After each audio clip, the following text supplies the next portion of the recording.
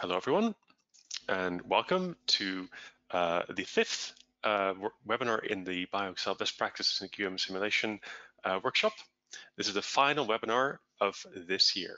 As a reminder for those who have been to the other webinars, and also to let those who are new know what the goals are of this workshop as a whole, we're really looking at exploring what is good practice and also bad practice, what things to avoid when performing QM simulation for biomolecular systems.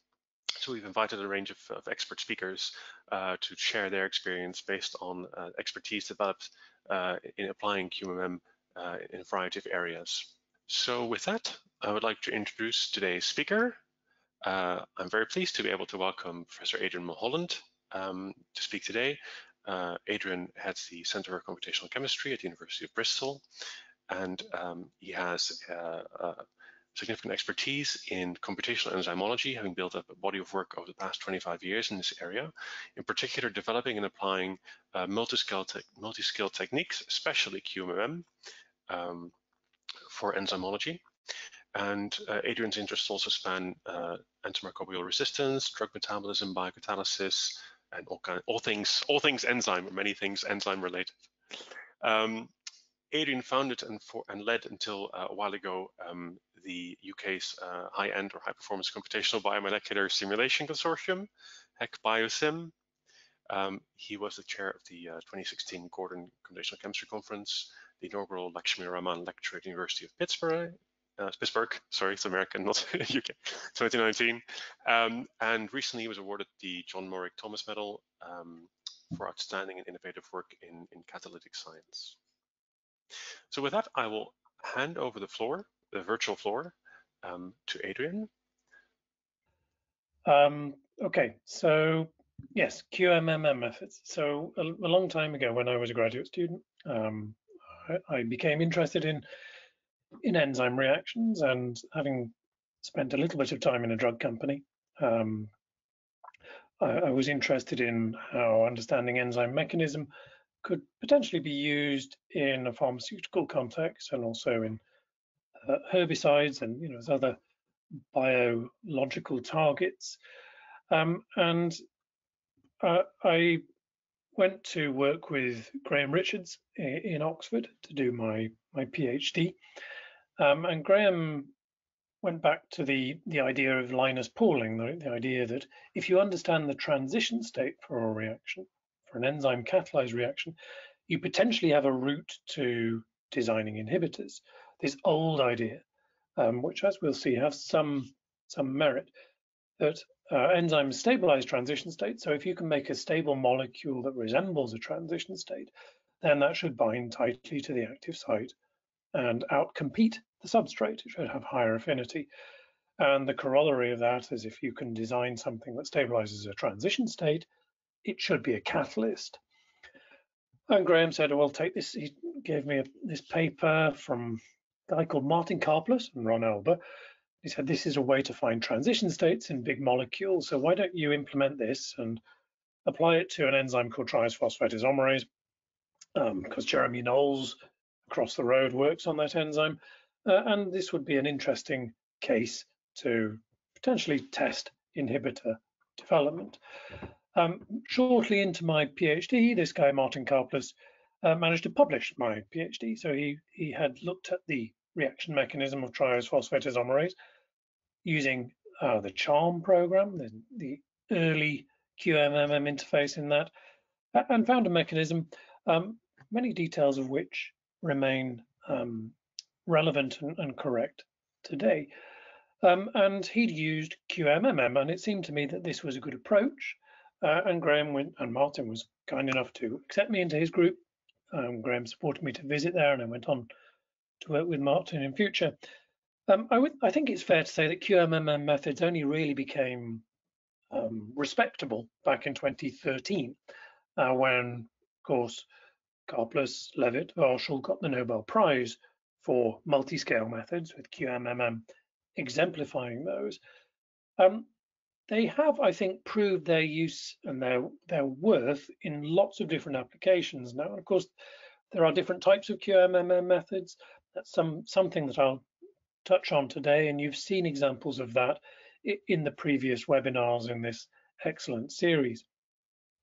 The basic principle is very simple, of course, that we use an electronic structure method in the active site, focusing the computational effort, particularly there, and allowing for example, modeling of reactivity in the active site, and include the effect of the environment more approximately, for example, by point atomic charges, invariant charges, and include the interactions. Generally, in everything I'm going to talk about, the QM region is polarized by the region. There is rightly a strong focus on the boundary between those two regions, often in terms of electrostatics. But something I particularly point out is that in all the QMMM implementations that I'll talk about, we're including non-bonded interactions through typically Lennard-Jones terms. And the choice of those Lennard-Jones parameters to represent van der Waals type interactions is also very important, particularly, for example, of course, as the chemical nature of some of the atoms changes during the reaction. And so the Lennard-Jones parameters that you use need to represent all the chemical states through the reaction, unless you're going to change those parameters somehow during your simulation. And typically, we've stuck to simple partitioning methods. There are other methods available, and we've tested some of those.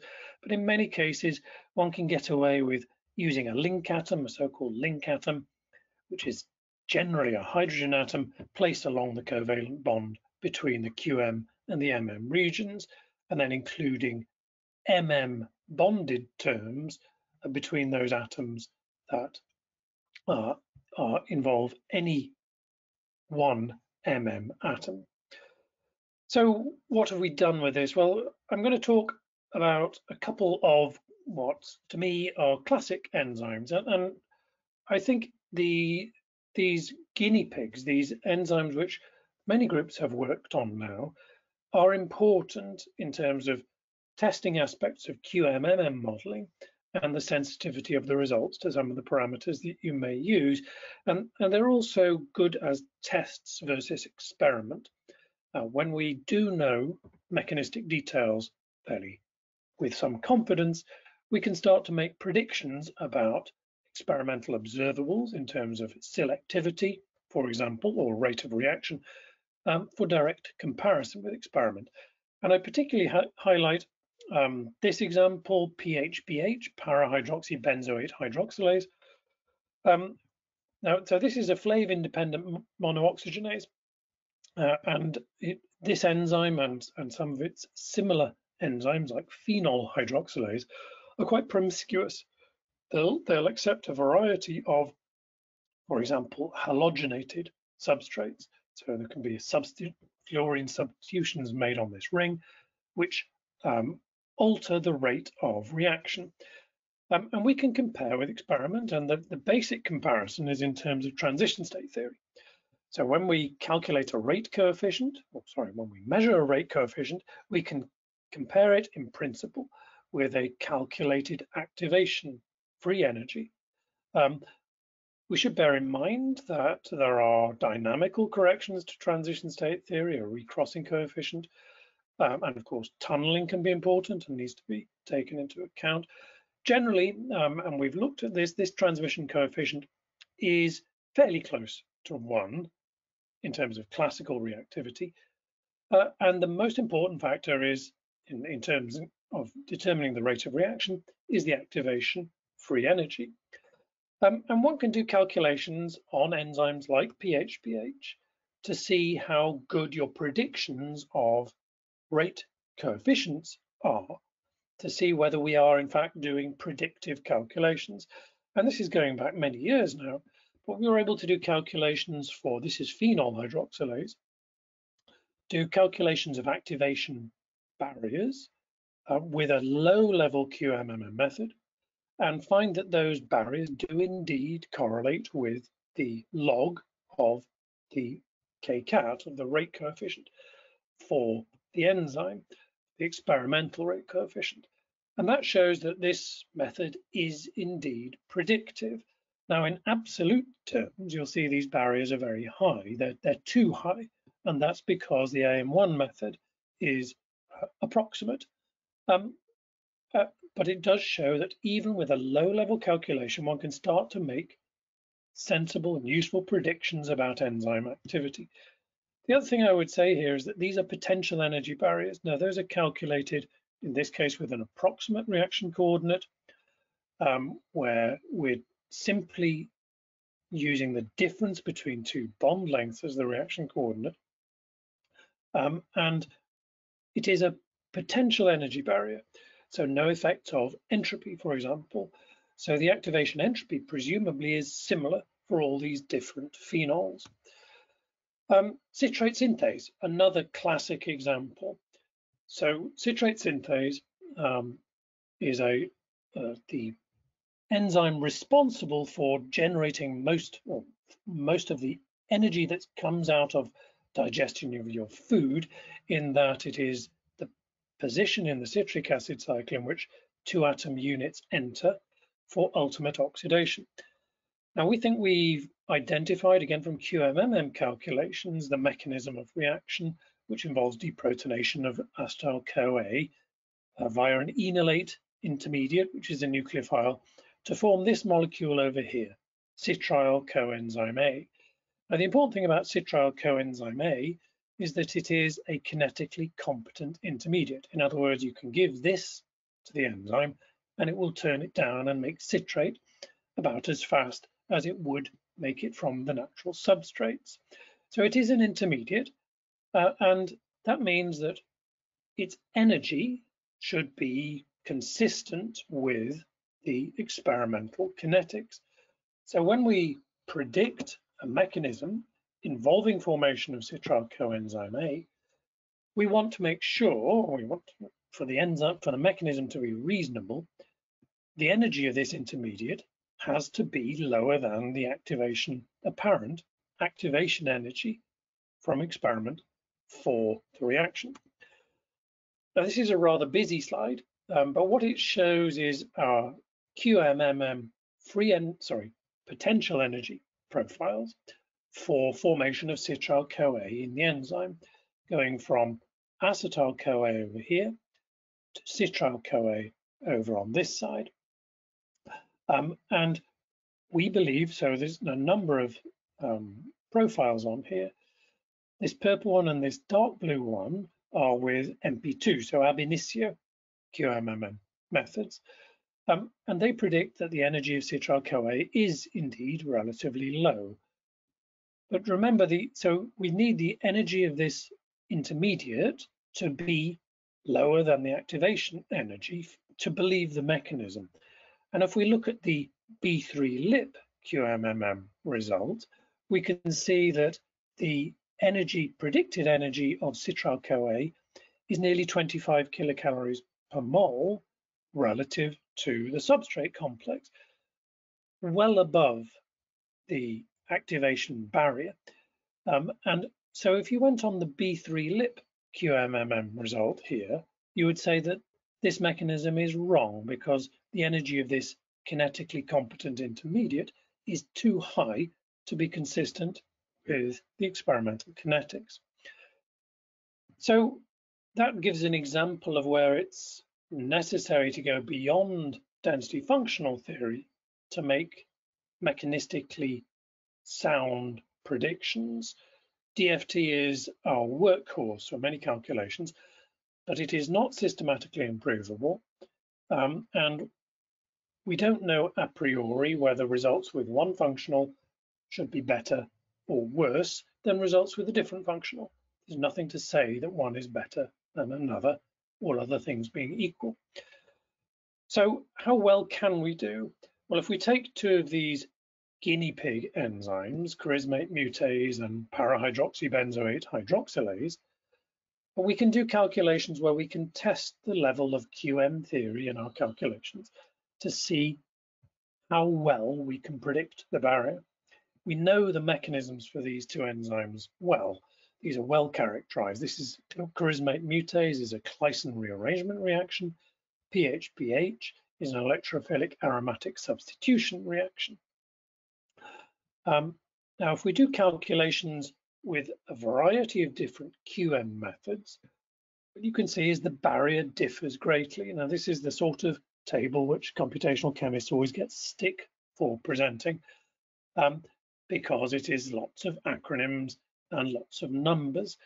But in essence, focus on the numbers. This is charismate mutase, and this is the average barrier calculated from multiple QMMM calculations for multiple pathways, and this is PHBH, the other enzyme of these two.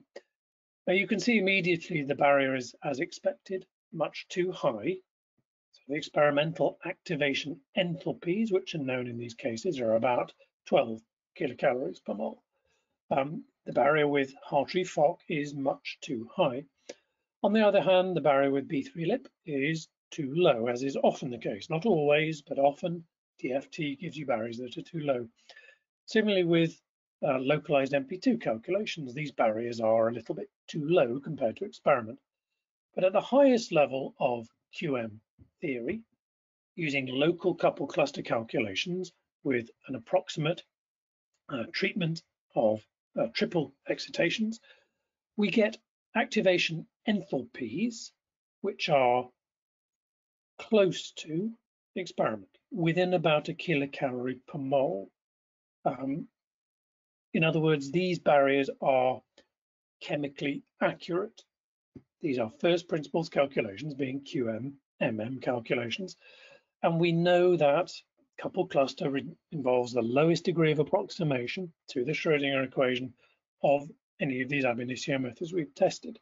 So for small molecules, we know in the right cases that it can provide chemically accurate predictions of activation barriers, just as it is doing here. Now, what do these numbers in parentheses mean? Well, this is the standard deviation. So we've sampled here multiple configurations from low-level QMMM dynamic simulations and calculated multiple barriers. And why is this an activation enthalpy? Well, that's because we've calculated potential energy barriers and added corrections for 0-point energy and for thermal vibrations. And you can see that within the apparent accuracy of the calculations, the uncertainty due to conformational variation, the agreement is indeed within chemical accuracy. Now, those are activation enthalpies, not free energies. So we went on to calculate activation free energies, and we've done this by using the low-level molecular dynamics, low-level QMMM method to calculate activation free energies. So we can use methods such as AM1 or DFT-B, which are, as you know, much less computationally demanding. We can use those in MD simulations, including in, for example, umbrella sampling MD simulations, and use those to estimate activation entropies very roughly by looking at the difference between the activation free energy and the activation enthalpy at the low level. And the difference gives you an estimate of the activation entropy. And the long and the short there is that for charismate mutase, our estimate of the entropic contribution to the barrier, the T delta S contribution, is probably fortuitously, but is very close to experiment. Similarly for PHBH, when this was work with Walter Thiel, the late Walter Thiel, we were able to show that the activation free energy is, again, within chemical accuracy of experiment. So what does that mean? Well, it means that QMMM methods in the best cases with the highest level QM methods, such as coupled cluster, can give you results for activation barriers which are about as accurate as can be measured in the lab. Remember that you don't measure an activation barrier in the lab. You derive it using transition state theory from experimental kinetics. But the agreement between the experimental barrier apparent and the calculated barrier from QMMM in the best cases is within chemical accuracy. That's about as accurate as it can be measured. So if we can do chemically accurate QMMM calculations, First of all, it implies that the theoretical framework, transition state theory, which underlies the comparison we're making, is a good framework. Dynamical effects can't be very large if we're getting such good agreement based on free energy barriers. And more importantly, it shows that with QMMM methods, you can make reliable predictions about reaction mechanisms in enzymes. There are lots of mechanisms in the biochemistry textbooks that are wrong, I'm afraid, because those mechanisms were written down at a time when all one could do was speculate from experimental kinetics and perhaps from mutagenesis, and write down what looked a reasonable mechanism. But enzymes use some quite unusual chemistry, and unfortunately, intuition and well-informed guesses are often wrong. So to be confident, I would say, of any enzyme mechanism, it is necessary to do a good calculation, a good QM calculation, to show that you're getting a sensible mechanistic prediction. And at that level, we can be confident about our predictions. We can also start to understand how catalysis arises. So this is pH, BH. This is a calculation done in Walter Thiel's group. And this is the OH group in flight. So this is the aromatic ring which is going to be substituted. So the OH group is going to attach itself to this C3 here. And what we find is the transition state has an interaction which is specific and individual to the transition state. So a hydrogen bond is formed with the OH group with this conserved proline residue, and that's only formed in the transition state, not in the reactant, not in the product. It is specifically a catalytic interaction. It is an example of what Linus Pauling proposed, of how an enzyme stabilizes a transition state. Similarly, in charismate mutase, if we look at the electrostatic properties of the ground state compared to the transition state, so this blob here is the electrostatic potential difference between the reactant and the transition state. If there was no difference, the blob would be green everywhere. It is where it is red or blue, that shows that there is a significant difference in electrostatic potential between the ground state and the transition state. And what the enzyme does is to place charged groups in position specifically to recognize that difference and stabilize the transition state relative to the ground state. So how do we know that? Well, if we take multiple pathways from this enzyme, QMMM pathways calculated in a similar way to what I showed you earlier, we can look at the stabilization provided by the protein as the reaction proceeds. So remember, in this case, in charismate mutase, it's a simple Claisen rearrangement reaction. And it means that we have a very straightforward separation between the enzyme and the reacting system. The QM region in this case is simply the substrate or transition state or product as it reacts, and the MM region is the surrounding protein and solvent. If we calculate potential energy barriers sampled from our low-level QMMMD, we can see that the amount of stabilization, this is going from reactants over here on the left to products on the right, and the transition state is here in the middle. And what you can see is the stabilization provided to the QM region as the reaction proceeds is maximal at the transition state. Now the amount of stabilization varies, so different configurations have slightly different amounts of transition state stabilization. And the amount of stabilization determines the catalytic properties of that particular enzyme configuration. So the barrier for reaction, the instantaneous barrier for reaction in the enzyme, depends on how well the transition state is stabilized. That is the crucial factor in determining how fast the reaction proceeds in the enzyme. We can see a very good correlation here between the transition state stabilization and the barrier to reaction. Of course, that barrier in reality will be dominated by those configurations that have a lower barrier. And we can go on to show that this is indeed the origin of catalysis in this enzyme. Now, catalysis, strictly defined, is the lowering in barrier, or the acceleration of rate by a catalyst compared to an uncatalyzed reaction. In the case of charismate mutase, we're able to do a very straightforward comparison between the reaction which takes place in water, a unimolecular reaction of charismate, and in the enzyme. We can calculate by the same approach I've already talked about multiple barriers in water and multiple barriers in the enzyme, and see if those do account for the difference in barrier, the apparent difference in barrier observed experimentally.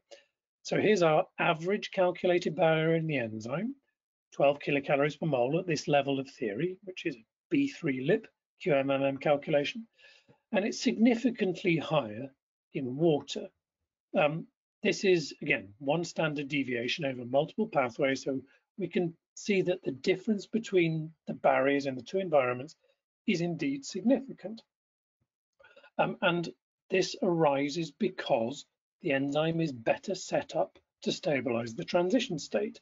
So we can see that multiple pathways, again, the barrier to reaction correlates with the transition state stabilization ability of that particular configuration, whether it's a water environment or an enzyme environment.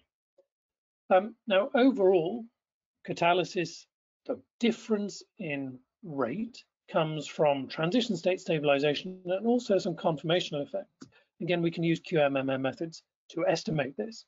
So we know that overall the difference in activation free energy is about 9 kilocalories per mole, or a difference in activation enthalpy of about 8. So it's primarily an energetic effect.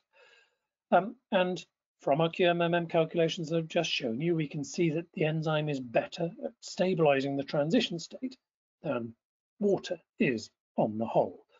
And that's crucial to lowering the barrier. We also can analyze the difference in the energy of the substrate between the two environments, and we find that there is a small difference in the energy of the substrate in a reactive conformation in the two environments, and that contributes a small amount to barrier lowering too. And also from QMMM-MD simulations, we can analyze the relative free energies of different conformations of the substrate, reactive and unreactive conformations. That also is important. So all of those contribute to catalysis in the enzyme.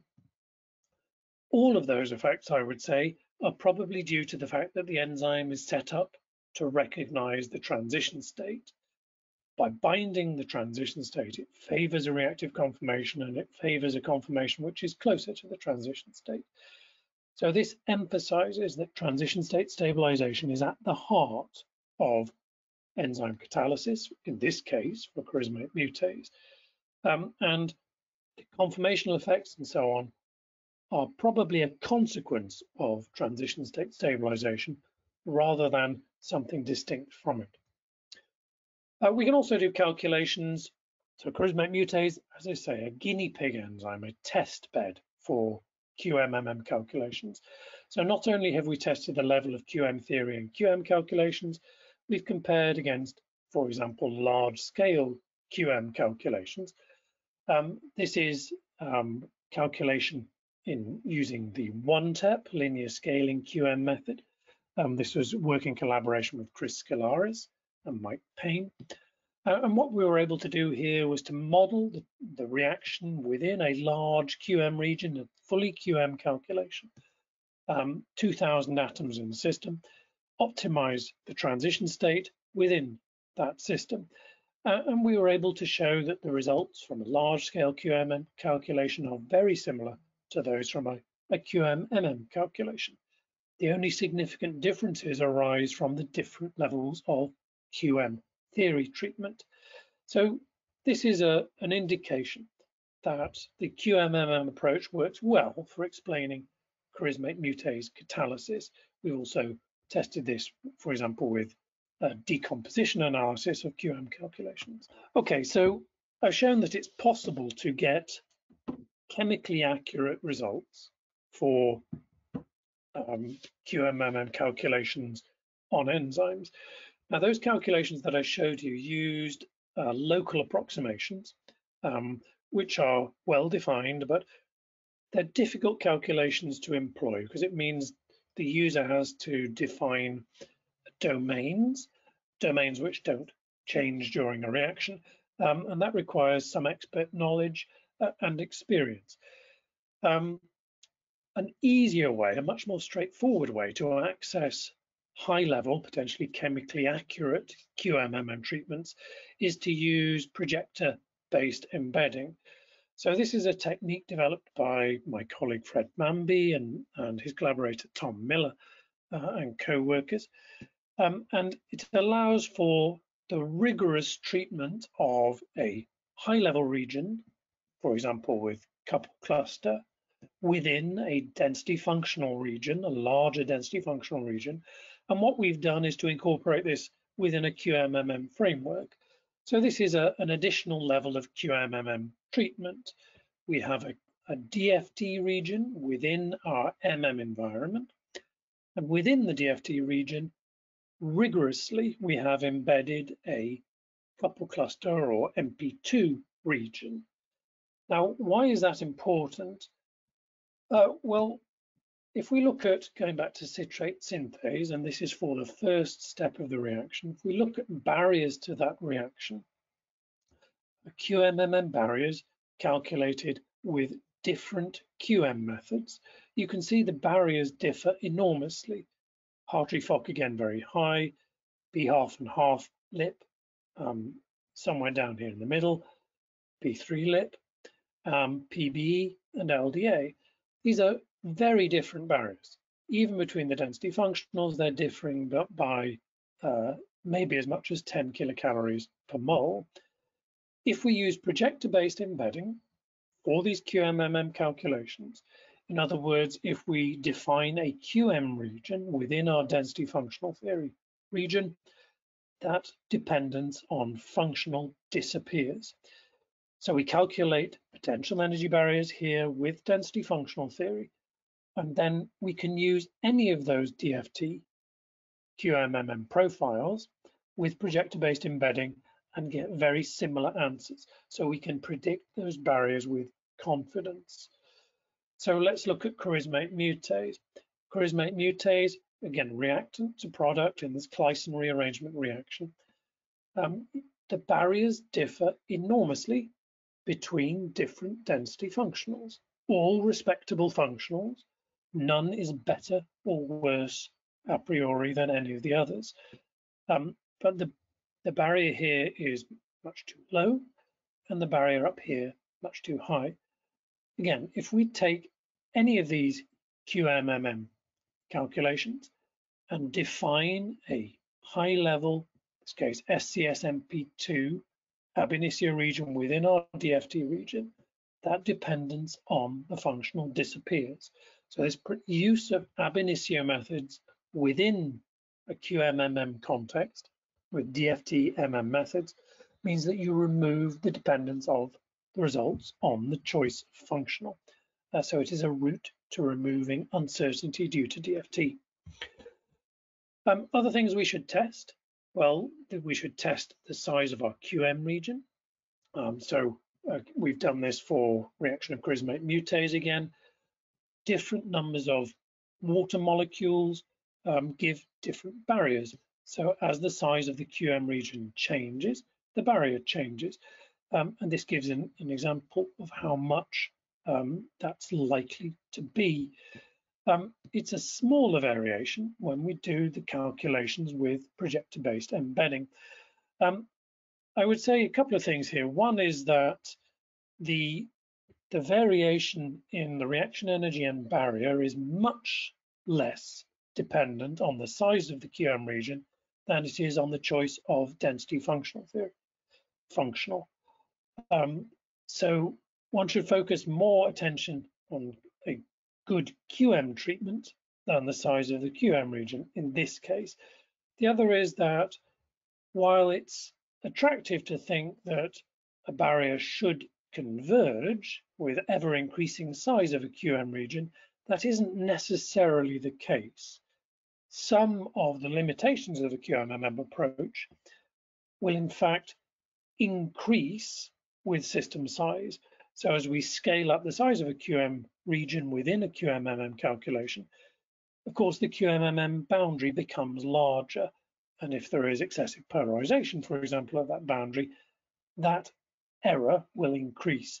So it isn't necessarily a good test of a QMMM calculation simply to increase the size of a QM region. And that's doubly the case if you're dealing with a heterogeneous environment like an enzyme, where the charge of the system may differ as you increase the size. We can use projector-based embedding not only to look at simple organic reactions, but also to look at metalloenzymes. So we've recently looked at rubisco. And again, we find that we can use projector-based embedding to remove the uncertainty in barrier and in reaction energy due to the choice of density functional. So that's an indication of how well we can predict barriers in absolute terms, but generally, we're often interested in understanding selectivity. So not the absolute barrier, but rather the difference in barrier. So if the same reactant can form two different products, can we predict the difference in activation energy? Well, we can. So if we take an example of lethal synthesis of fluorocitrate by citrate synthase, now what the enzyme does, it removes preferentially one of two prochiral protons. It's a very subtle difference. It removes this proton rather than this one. And by doing so, it forms this form of fluorocitrate, which is toxic. This inhibits aconitase, and this is what makes fluorocitrate, fluoroacetate, poisonous, why they're used, for example, as rat poisons. Using QMMM methods, we're able to calculate the barrier for deprotonation of acetyl-CoA for either the pro-R or the pro-S hydrogen. And we find that the difference in barrier, again, sampling multiple profiles, calculating the barrier at an MP2 level, the difference between the two energy profiles is consistent with the experimentally observed difference in specificity. Another example of specificity.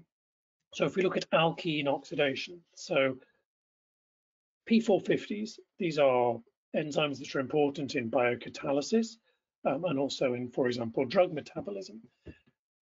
These are classic examples where we know from experiment what the selectivity is. So for example, P450 CAM, given propene, forms only the epoxide, whereas given cyclohexene, P450 LM2, though similar with CAM, forms a mixture of these two products, hydroxylated and epoxide products. So why is that difference observed, and can we reproduce that rather subtle effect? Well, we think we know the mechanisms involving compound 1 in both cases, and what we should find is that we get a lower barrier from our calculations for epoxidation of propene, whereas we should have similar barriers, roughly speaking, for hydroxylation and epoxidation for cyclohexene. So that's quite a subtle effect. So these are details of our QMMM calculations. We've done quite a lot of work on P450s. So we're working with the same sorts of setups we've used before, using B3-lip or other density functionals, B3-lip in this case, embedded within a QMMM framework. What's crucial, and what I really want to emphasize, is that it's absolutely essential to consider the conformational behavior of the substrates as well as the protein. So if we look at MD simulations of cyclohexene, basically the substrate can tumble and rotate. This is a relatively small substrate, and it can move around within the active site. What does that mean? Well, that means that, and similarly for propene, you can see that as you would expect a small molecule in a relatively large active site, it can move around quite freely. So what do we do about modeling a reaction? Well, in contrast to the previous cases, we can't run MD here, large amounts of MD with QMMM, because we're using DFT for our QM method.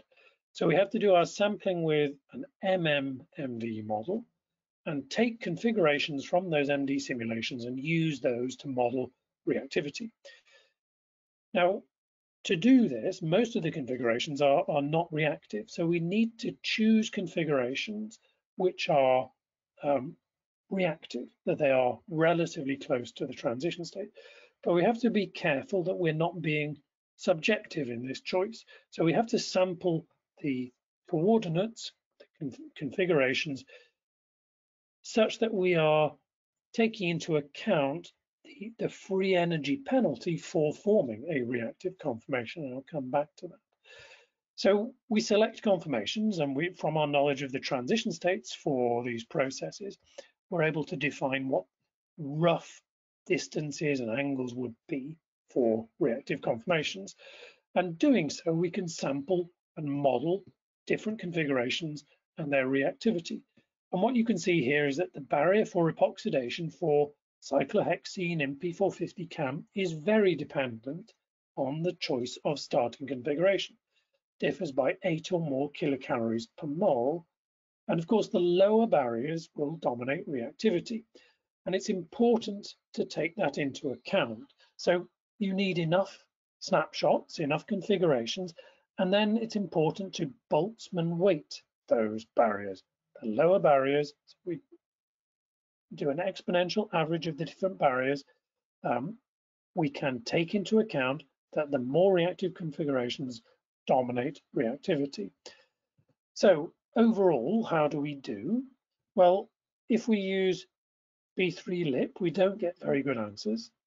If we include dispersion corrections, we get much better answers. The difference in barrier between epoxidation and hydroxylation is about right for cyclohexene, which is encouraging, but it is not correct for propene. And why is that?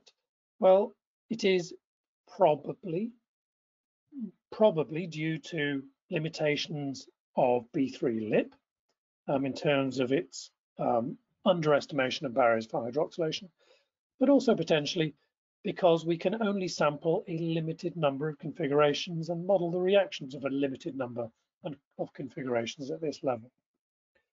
So basically, worry about and pay attention to your QM method and its accuracy, and ideally test it against high-level ab initio QM methods, and certainly pay a lot of attention to configurational sampling, whether you're calculating potential energy barriers or free energy barriers.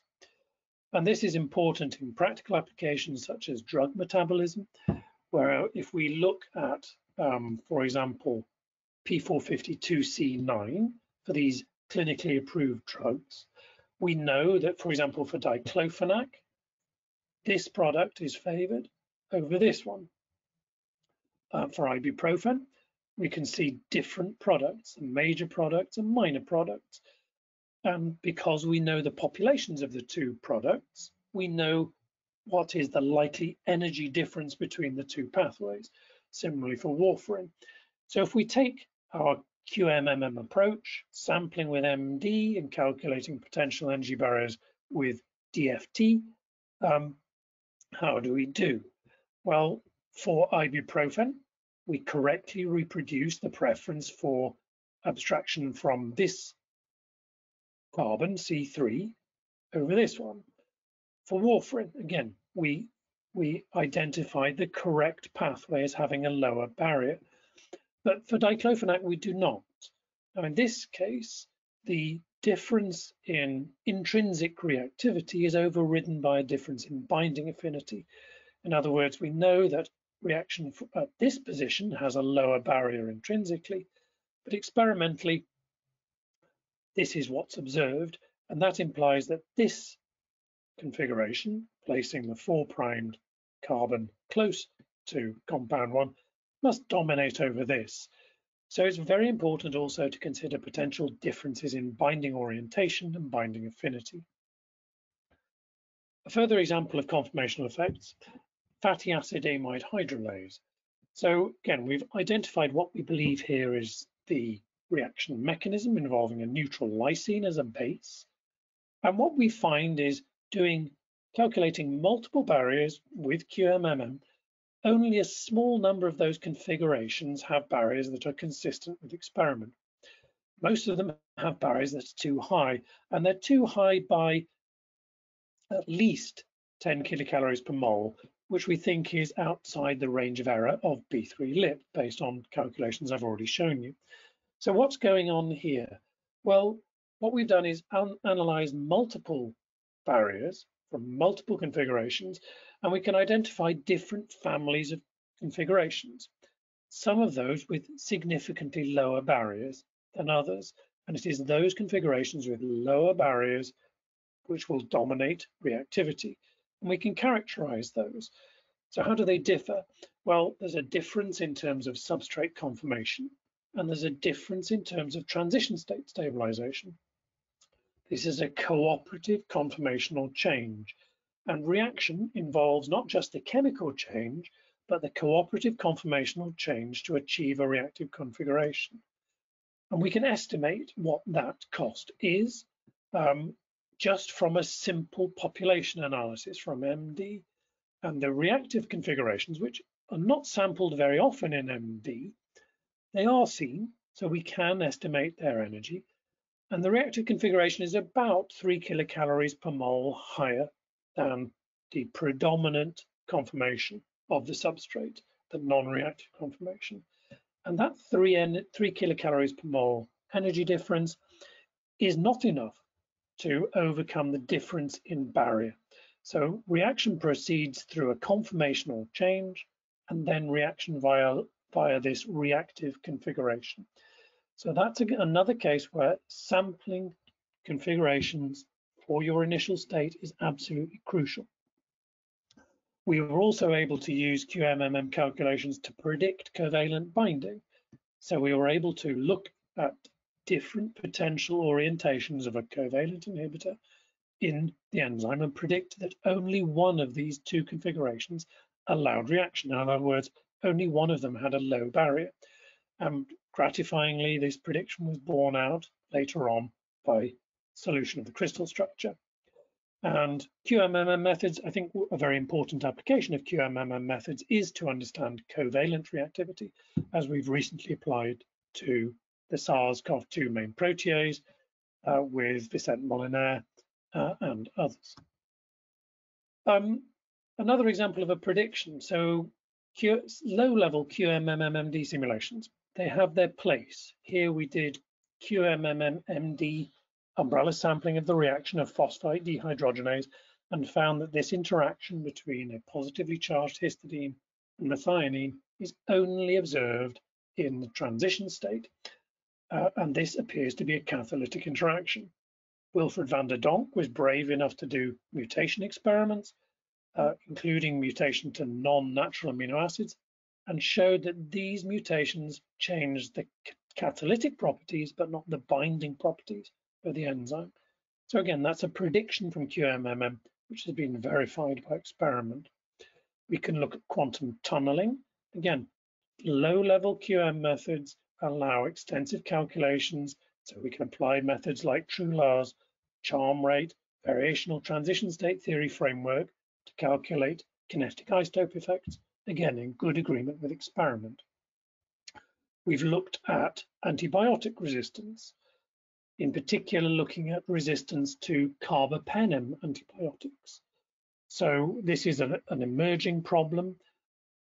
Bacteria that produce enzymes that break down carbapenems are a significant health risk because there may be no effective available antibiotic.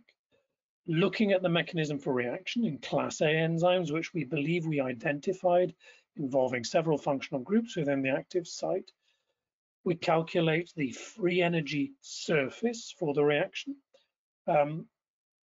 and do this in a two-dimensional sense. This is using amber using DFTB, and we were able to calculate free energy barriers for deacylation. And the newer enzymes, which are carbapennamases, are able to break down the acyl enzyme with a low barrier and so deacylate efficiently. We did calculations, so this is work of Vivi Hervenen and Mark van der Kamp, Jim Spencer and others.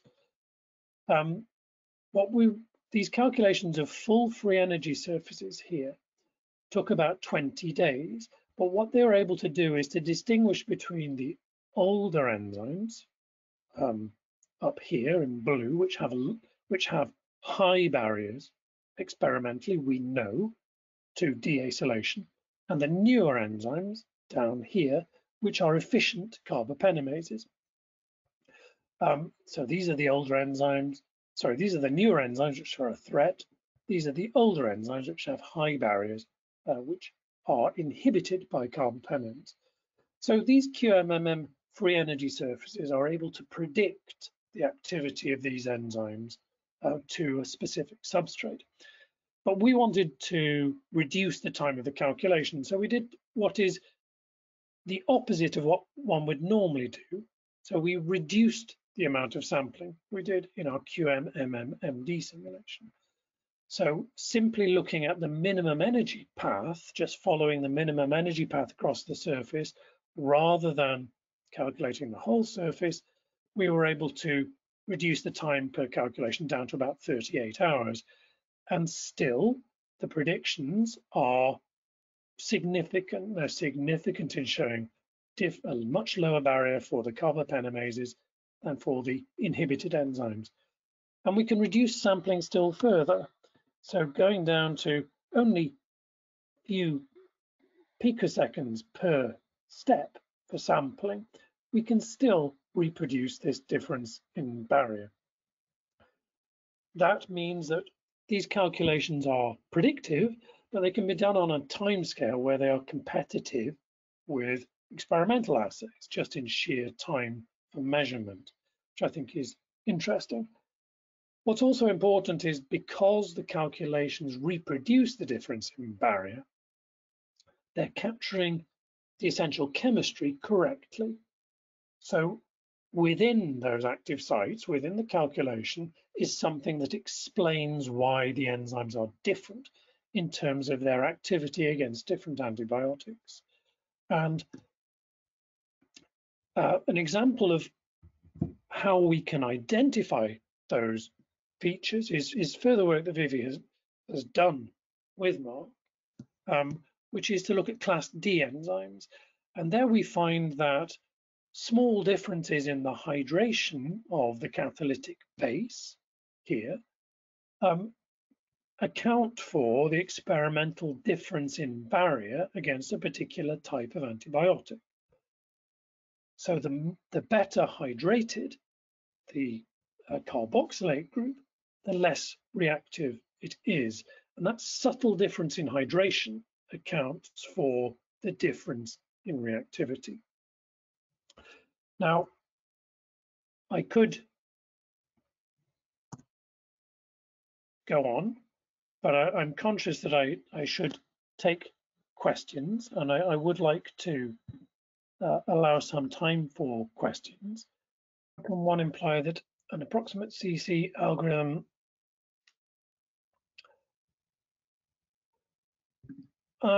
so the accuracy of couple cluster, well, there are of course different implementations of couple cluster, and we have used some different applications. There's been some interesting work recently on limitations of couple cluster that I've seen. That was the best method that we were able to access in those QMMM calculations. I'm not saying that it's perfect, and we are of course dealing with a single determinant system here. But what was striking is that without any fitting, the agreement between those couple cluster calculations and experiments is really very good, whereas at lower levels of QM theory is less good. So it's not the be all and end all. I would say that for practical applications, a method such as SCS-MP2 provides a very good balance of accuracy and computational efficiency. So on the whole, we would tend to use SCS-MP2 rather than some flavor of coupled cluster. But with projector-based embedding, you can use whatever method you wish. And certainly, if you don't like a perturbative treatment of triples, you could go on and use a different method, probably at a higher computational cost. Thank you. In the interest of time, I'm not going to unmute people individually, so please feel free to continue, as I think you're about to do, on to the next question. Can commentary be offered on the extent of locality and validity? Well, that's I think that's the discussion for another time. So all localization schemes have their limitations, and you know, can go into lived-in analysis and everything else. Those really are details of the QM treatment. They're important questions, but so I think slightly more detailed than we can go into for this seminar. What I would say is important in this context, whether you're using local approximations as we did in the first applications, or whether you're using projector-based embedding, I would certainly test different domains and different embedded regions, respectively, to test the effects on the results. Chemical intuition helps, but certainly you want to know that you are embedding a large enough region. How do we find active and non-active ligands? I'm not sure I understand that question. So usually we're finding ligands from, so we've been testing against experimental data on active and inactive ligands. And in a QMMM calculation, I guess you're not usually very interested in ligands that are completely inactive. Alternative substrates. So many enzymes, particularly mammalian enzymes, are very specific and may not turn over a variety of substrates. So bacterial enzymes that are more promiscuous are good places to look for alternative substrates.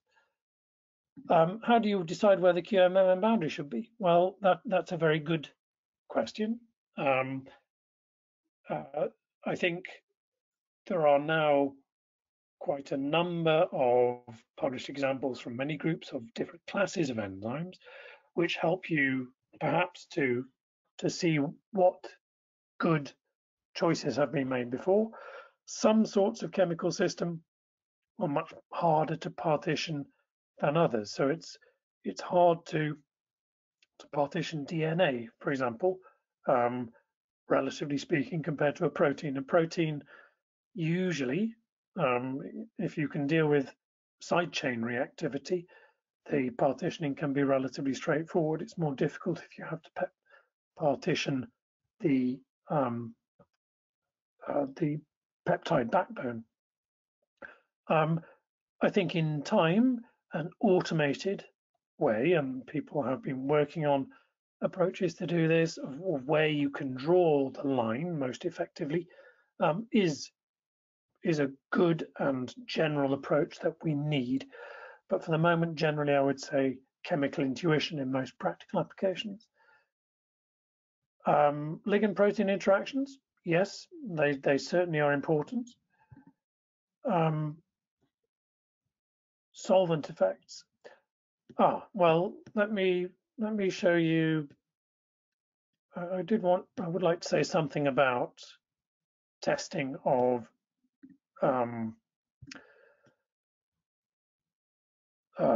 different water models. So we can use, as I alluded to in the title, we can use QMMM methods not just now in reactivity contexts, but also in contexts like the prediction of binding affinities of different ligands. So if you think of a free energy cycle like this one, where typically you're interested in understanding the relative binding affinity of ligand A and Sorry, ligand Adrian. B. At the moment, I think you're not sharing whatever you think you're sharing. So I Okay. can. So when you're doing a calculation of what does one ligand bind better than another? So we might be comparing ligand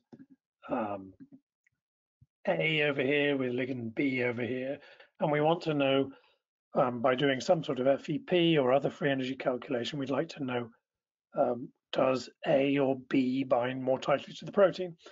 So ideally, we would do this not with an MM force field, but with a QM force field. And you can do this. You can do this by perturbing from an MM treatment to a QM treatment of your ligand.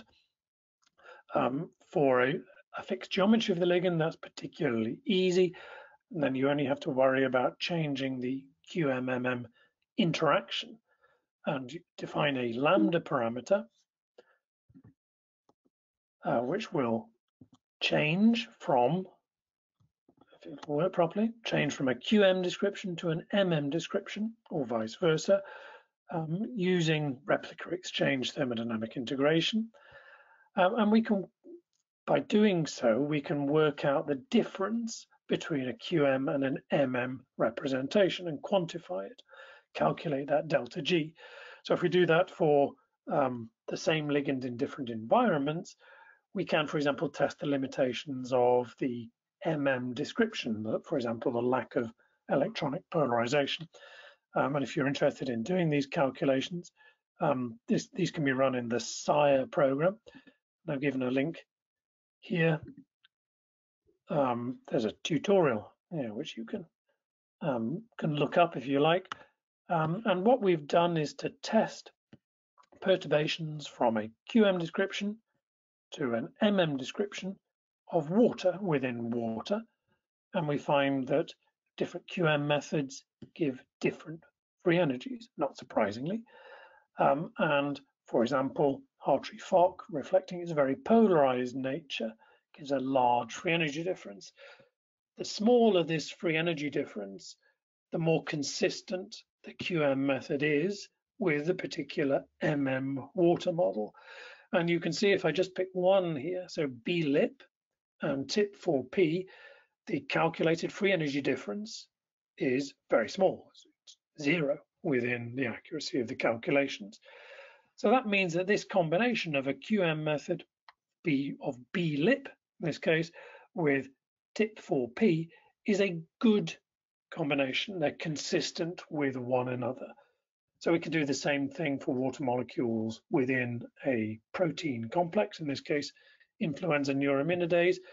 And if you just focus on these numbers on the right, so this is where we've done the perturbation with BLIP, and we're looking at water molecules in different crystal structures. The important thing is that these numbers are different for different water molecules. So the QM-MM perturbation is different in different environments.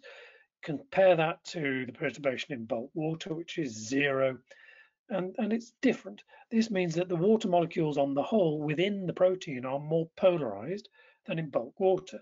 And of course, this is something that's not taken into account in an MM force field.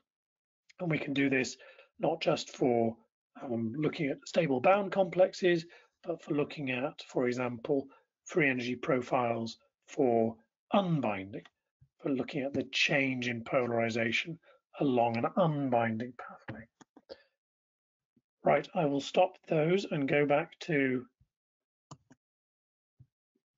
questions. Are there easy to follow tutorial on QMMM? There are.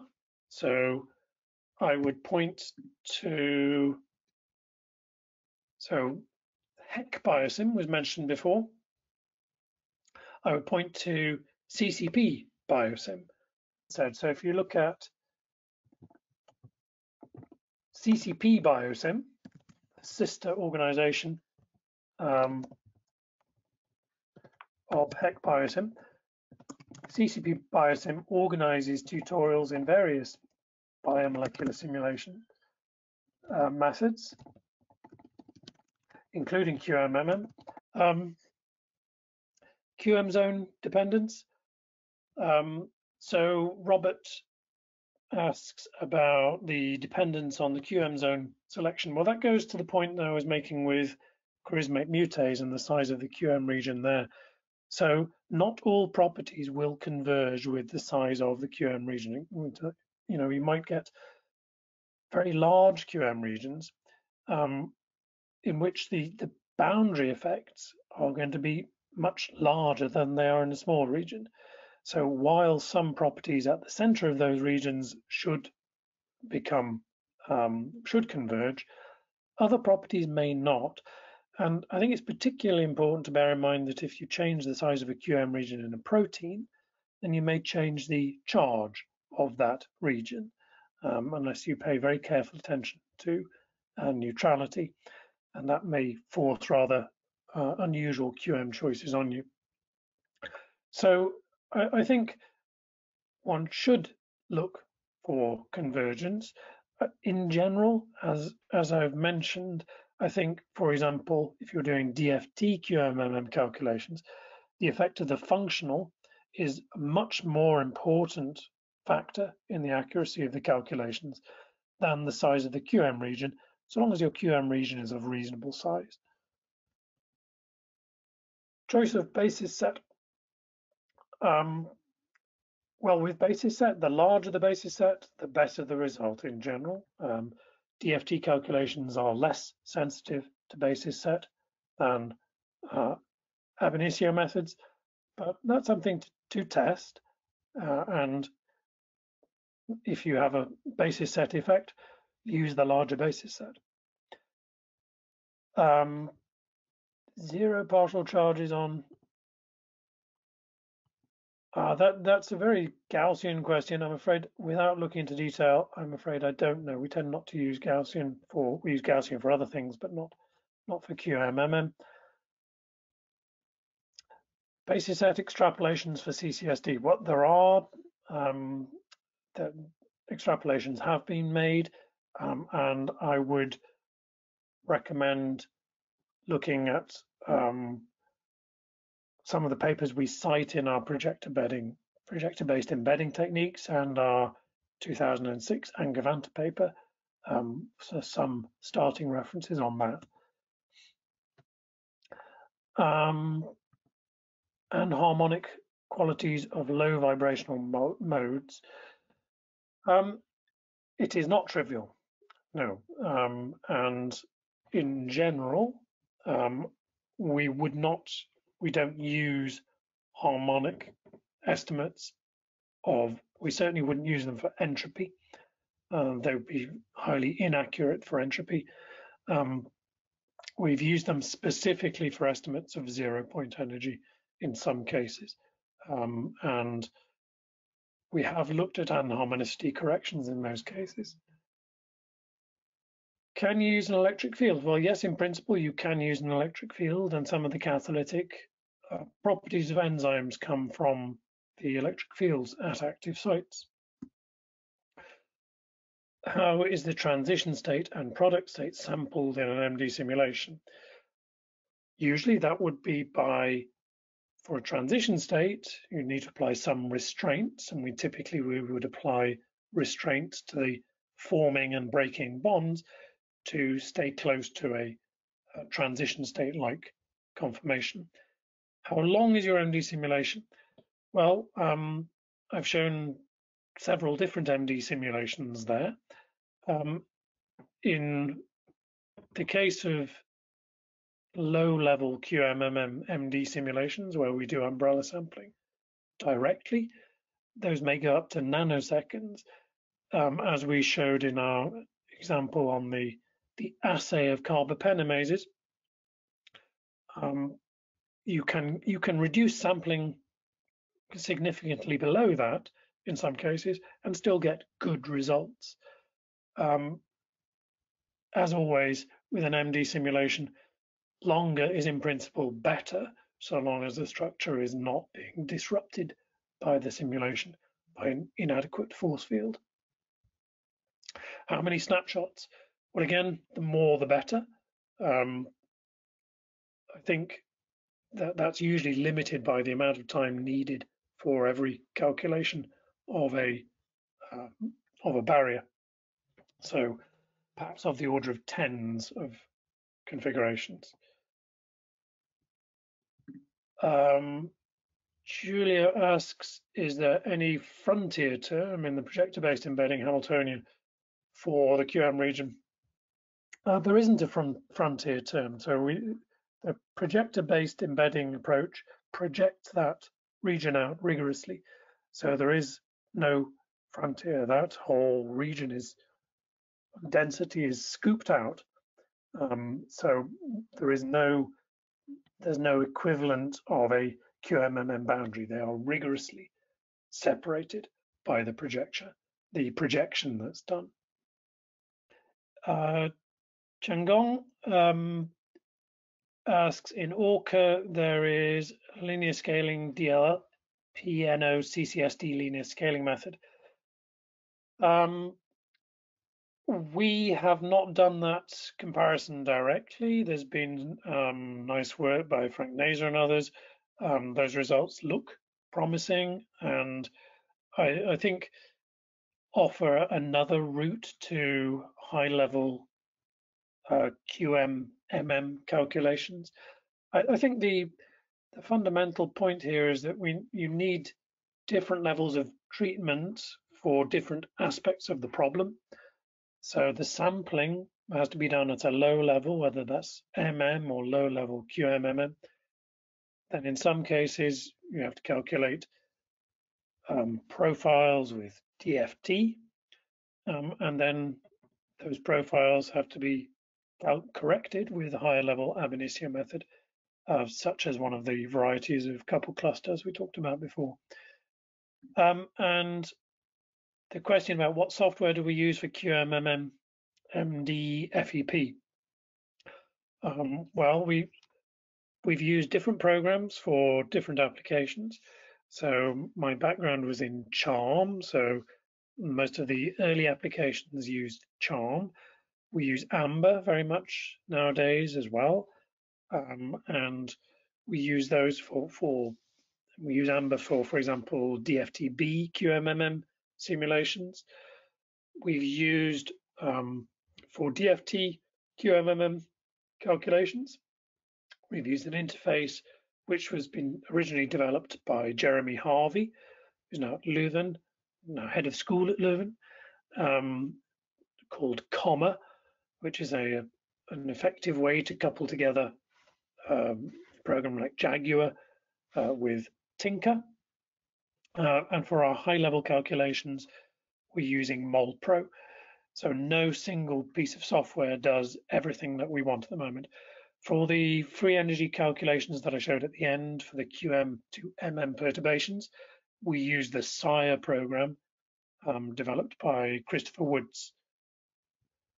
So Islay asks about which program would you recommend for preparing input? It's a very important question. Setting up your model correctly at the beginning is crucial. That for a protein, that means checking protonation states, potentially testing different protonation states of ionizable residues. It also means solvating the system and adding water molecules in sensible places. Something I would point out here is a tool called Enlighten, developed by my colleague Mark van der Kamp, who's in biochemistry in Bristol. Enlighten is a tool specifically to prepare a protein crystal structure for a QMMM simulation. One of the CCP Biosim tutorials, which Mark led a training class on, is on the use of Enlighten, and that I think is a very useful tool for practical setup of proteins for QMMM.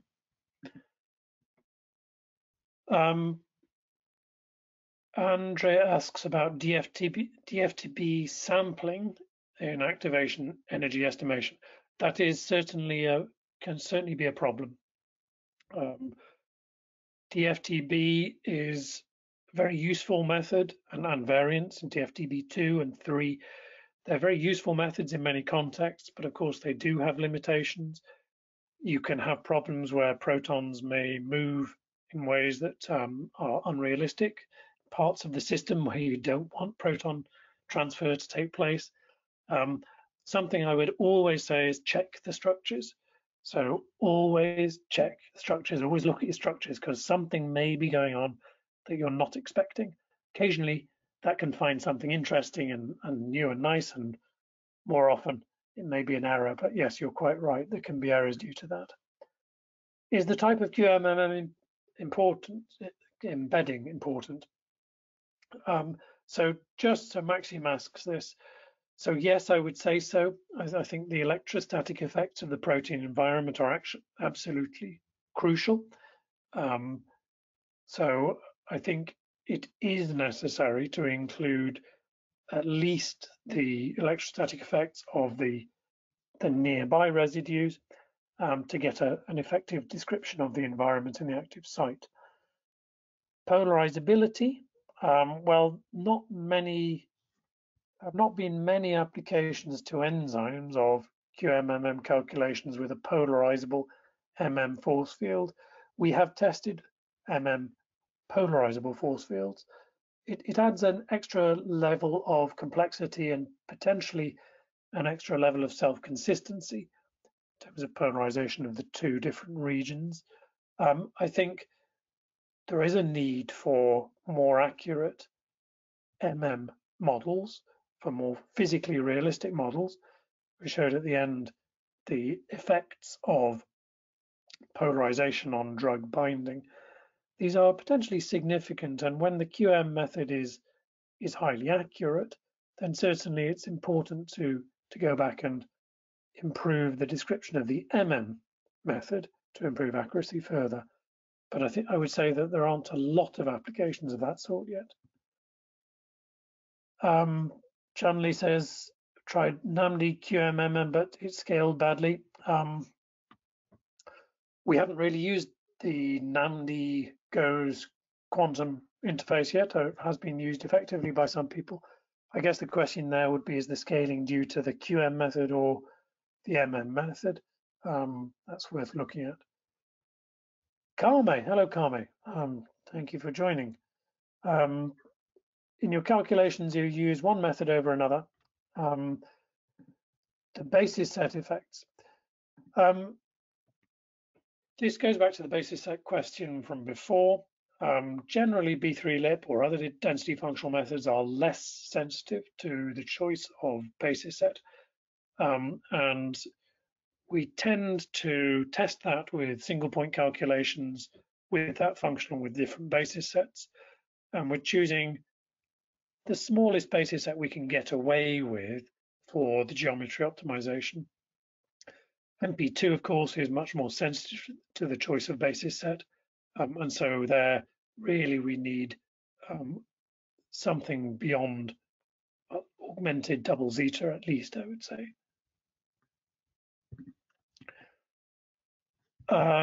Kia, hello, how are you? Projector-based embedding seems to do a good job, but can you reproduce activation enthalpies and entropies for Arrhenius plots? Well, that's a very good question. I think that would be a challenge. I think potentially within a hybrid scheme, but that would mean sampling, of course, at different temperatures and generating multiple profiles at different temperatures. So I think that's a very good question.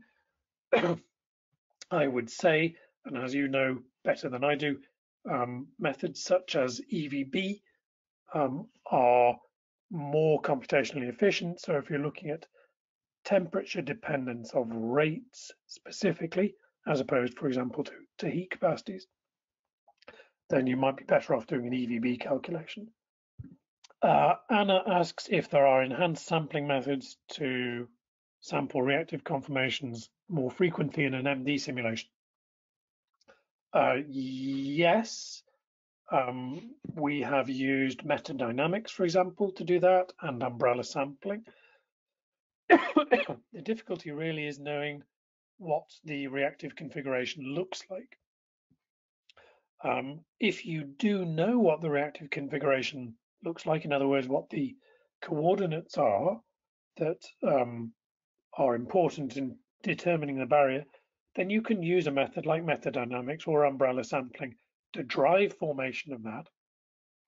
And also, importantly, you can use that method to estimate the free energy difference between the ground state and the reactive configuration. Para asks about the interaction with a drug. Well, proteins interact with drugs through polar interactions such as hydrogen bonds, hydrophobic interactions, electrostatic interactions. Hydrophobicity and the hydrophobic effect are very important in drug binding.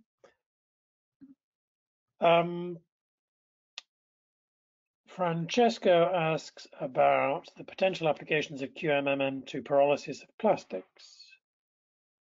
Is it practical to use projector-based embedding and correct it with delta G from simple MD equilibration? I'm not quite sure what you're proposing there, but what I would say is that I think for any system where a potential energy barrier is useful, where you get a stable barrier without hysteresis, in other words, you can go backwards and forwards and get similar barriers, then projector-based embedding is potentially a good way to do single point calculations to get more accurate barriers.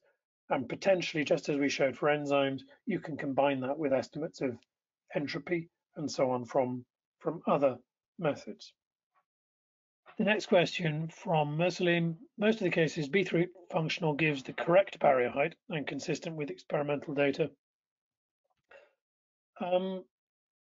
Well, depends what you mean by correct.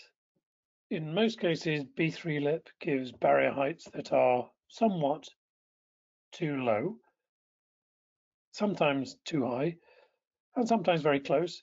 In terms of being consistent with experimental data, well, if it's too low, you can argue that it's consistent with experimental data.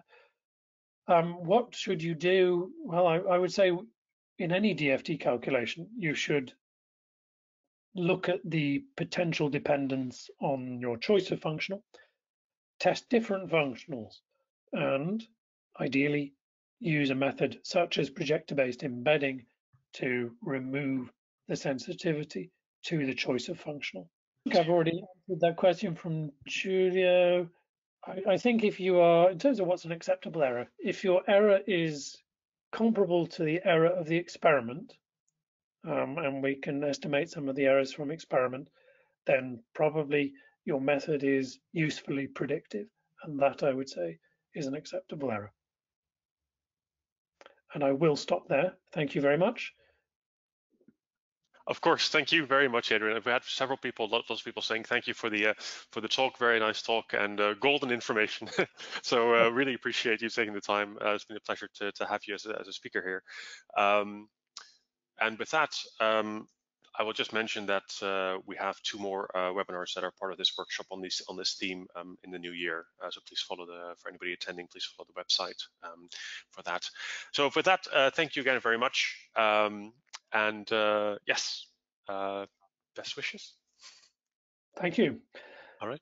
Well, and have a good Christmas. Thank you. Bye-bye.